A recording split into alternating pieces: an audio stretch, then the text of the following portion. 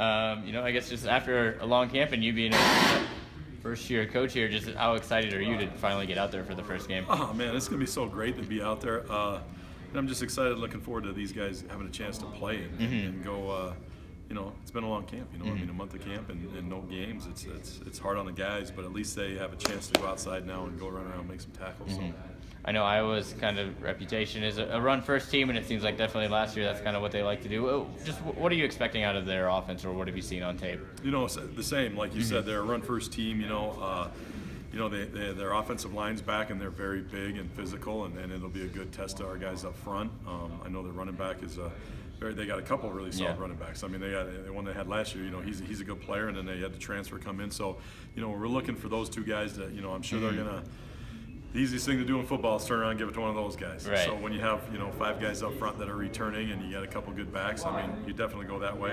And then their quarterback, he's young, but you see him on tape, and he's a big guy that can make some plays, and he has a really strong arm. So, I mean, I'm sure there'll be some play action shots in there too. I mean, that's kind of the MO of those guys.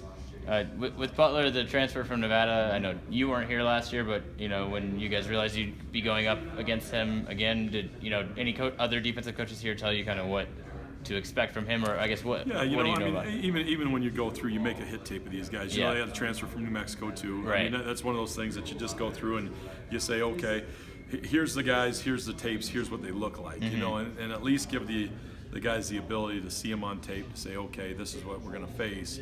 I know it's in different uniforms, where the cases, but just to get their idea of saying, okay, this is how each guy runs, this is how they move, those kind of things.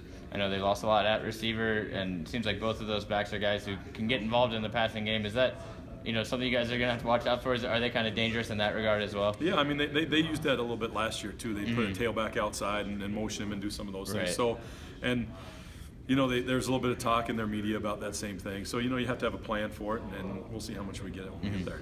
When you're preparing for a team that doesn't announce their starting quarterback till today, is that tough? Do you have to keep an eye on both? I know it seemed like most people went the way they thought it would, I guess, with who they named. But does that split your time at all when you're having to keep an eye on two guys? I mean, you kind of assumed it. Even if you watch the spring game or you watch some of the stuff as they go. I mean, maybe it was unofficial, but right now it's official or whatever the case is. But really with those guys, I mean, they're a little bit similar. You know what I mean? So you'd say, okay, and some things about starting. He got a cannon, and he's going to throw the ball deep, and I don't know it's going to change their scheme much. It's not like one guy's a running quarterback and the other guy's a pocket passer. They're both very similar, so I'm sure the scheme doesn't change much with either one of them. You mentioned their O-line's a very veteran group. What do they do best when you watch them on tape? They're just physical up front, man. They're so strong. They work well together. If you try to move versus them, they communicate so well. They gobble up movement. If they get one-on-ones, they're big physical guys that they can get movement up front. So whether you're trying to play base defense, and they know where you're at, then they can get movement. If you're trying to move, they can kind of gobble it up.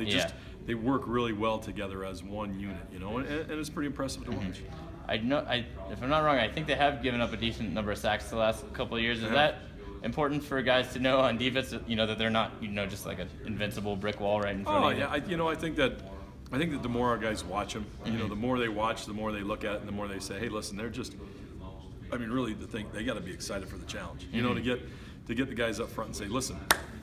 It's great. It's a great opportunity. How do you get better? You go against really good players, and that's what we're going to give a chance to do. So we'll see it is, and they've been going against not a bad offensive line all camp either. These guys are pretty much all returners back, and they're pretty physical too. So we'll see how we match up.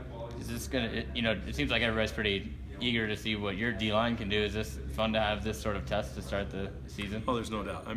You go back and forth. Hey, who do you want to play first? You always want a home game as you start the season, but it'll be a good, exciting thing for us. I think the what helps us too defensively is it's very similar to who we are. So we've been practicing a lot against this stuff all fall camp, and we're very similar in that regard. So for our guys, it's an easy transition into the other teams. If you'd go against all spread, and you got Oregon coming in the first game, but now that's a different style, so that would have been a harder transition for us maybe, but for us it'd be okay.